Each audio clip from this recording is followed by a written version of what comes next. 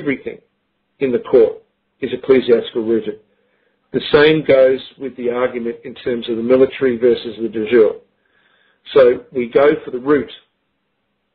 And if they deny the root, they deny everything, the branches, the tree, the limbs, the whole thing. The same will apply for the de jure. We'll get to that. We haven't got to it yet. But in restoring the law, we're beginning with the practice of the law, the use of the law, the meaning of the law, everything we're dealing with at the moment. Now, Gerald has repeated to me the question, and he's repeated to me several times. The question is, Gail, who is a lady who had millions of dollars of her assets stolen by the system, is that there's a summary judgment that has been brought forward in April. Do I have any ideas? What I want to find out with Gail is I want to find out if there has been any prior hearings to this specific element of her case. Gail, by the way, for everyone listening, has some additional complexities. She is in a state where the judges who actually stole her money. Now, let's be clear here. We're dealing with a level of corruption where officials, law enforcement officials, have physically stolen and shared money. And this is thievery. This is property theft. And at the same time have used federal officials to harass a widow in the hope that she would react in some way. Firstly, hope that she'd die of the stress, hope that she would run away, hope that she would make some mistakes so they could use that as an argument to imprison her or silence her. At the end of the day, they want to get rid of her. They want to kill her. But they can't out and out go and kill her openly. These are judges. Now the issue is that they obviously have feel that they can continue with her because they want to get away with it. They want to get away with their thievery. They're now moving for summary judgment.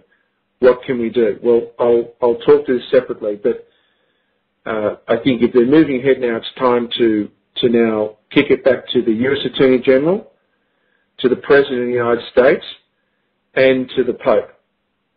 And let them, I think Gail is an example of let them do their worst or try to do their worst, but if they're prepared to steal millions of dollars from a widow and hold those judges unaccountable, then let that be the reason that they are held account to on Judgment Day, because it's outrageous. So I'll come back to that offline, Gerald. Thank you. And Ron, thank you. And yeah, Ron, I think you repeated it.